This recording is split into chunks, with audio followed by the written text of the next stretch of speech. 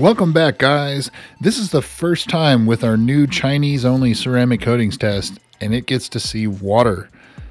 Some of these need a full 7-day cure time before washing, but are good for water contact after 12 to 24 hours, some even less than that. So these were installed on September 26, 2021, and it has only been 4 days. So we will wash it later this week, but I couldn't wait to find out what's going on here with just water, so let's check it out. You can see my control right in the top there. Water is sticking to it very well. Everything else hydrophobic. So let's see if we see any that are less hydrophobic. We've got one down there, Luck Bonzo and Shine Polisher, looking a little weak.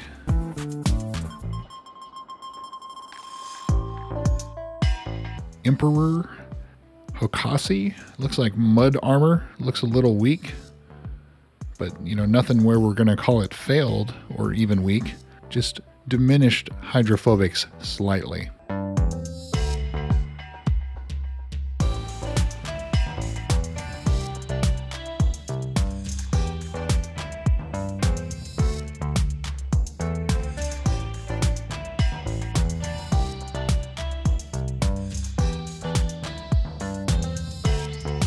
Yosisku looks a little weak there too, compared to the others around it. I guess it helps having the control right next to it for the ultimate 50-50. Global Auto, you can see that looks all right. These are some of the sprays on this side. Luck Bonzo is not. That is a ceramic coating. That's in that bright blue bottle. You can see it's not doing too well. Neither is Shine Polisher, which is the Shine Armor knockoff. There's a few of those in here.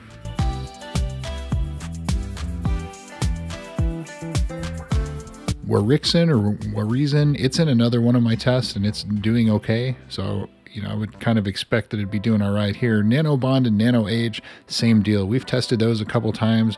Very inexpensive, anywhere between $10 and $30 for those, depending on where you get them.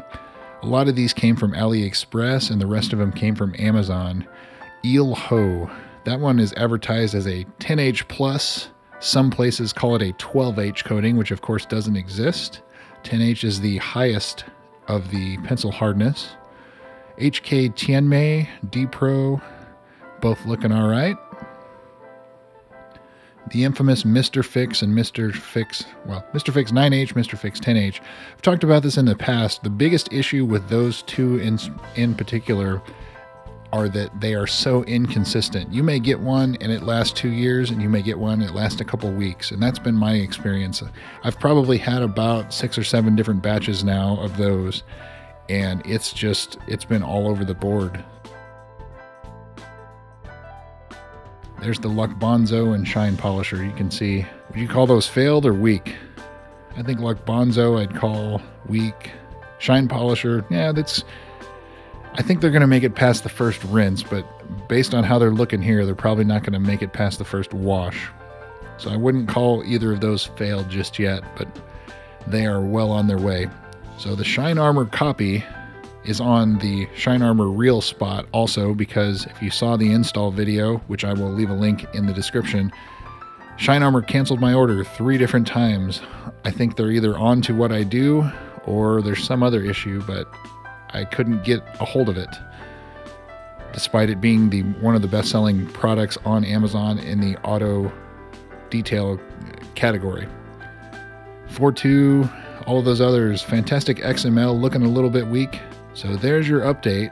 This hood is now going to sit outside, and we will check on it here in a week and do our first wash. We do have some rain expected this evening, so this hood will already get some precipitation on it, more than just sitting outside in the heat. It's still pretty warm here in Texas. The heat index was almost 100 degrees today, or 39 Celsius.